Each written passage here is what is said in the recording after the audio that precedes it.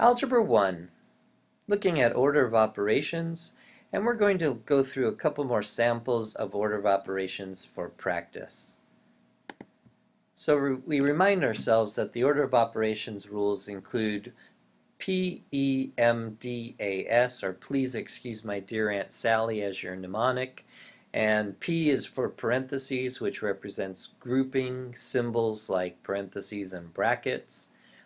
Exponents next. Then we do multiplication and division, moving left to right, followed by all of the addition and subtraction, again moving left to right.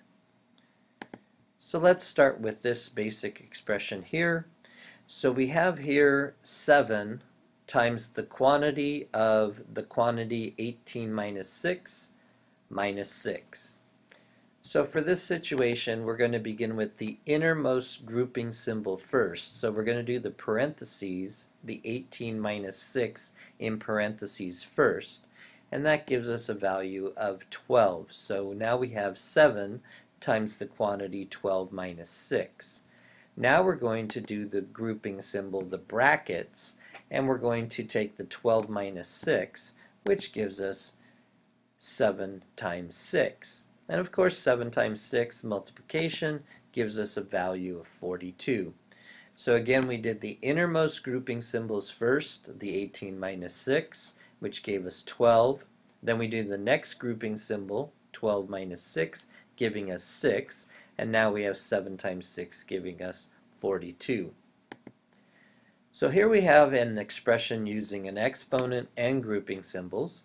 And we have the quantity 7 minus 4 squared plus 3 in brackets plus 15. So in this situation, again, remembering that the order of operations gives us grouping symbols first, we're going to start with the innermost grouping symbols, the parentheses, and go 7 minus 4, which gives us a value of 3. And now we have 3 squared plus 3 in brackets plus 15. So next we're going to do exponents, the E, exponents next. So 3 squared plus 3 plus 15 gives us a value of 9. The 3 squared is 9 plus 3. And now we're going to do again that grouping symbol first, 9 plus 3. And that 9 plus 3 of course gives us 12. Which we finally add to the 15, and this gives us a value of 27.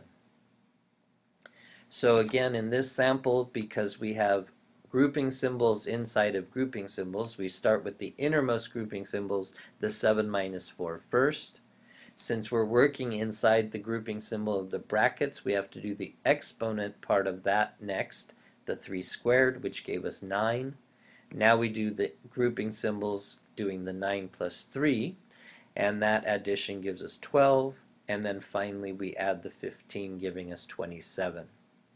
So let's look at one more example, and here we have 10 plus the quantity 5 squared times 2 in parentheses. Then we close the brackets on that, and we're going to divide by 6. So in this situation, we're going to start inside the grouping symbol of the parentheses and do the exponent aspect of that first. So we're going to do the 5 squared. This gives us a value, of course, of 25.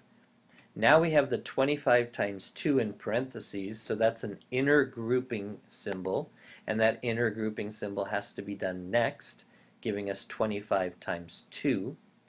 So this gives us a value of 10 plus 50 in brackets divided by 6. So we're going to do the grouping symbol of the bracket next, the plus 10 plus 50, and that gives us a value, of course, of 60. And 60 divided by 6, the final solution gives us an answer of 6.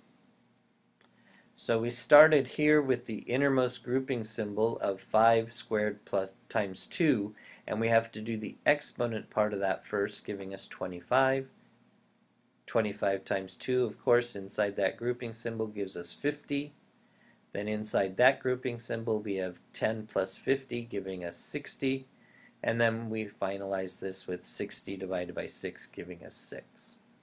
So this was three more examples of order of operations for Algebra 1.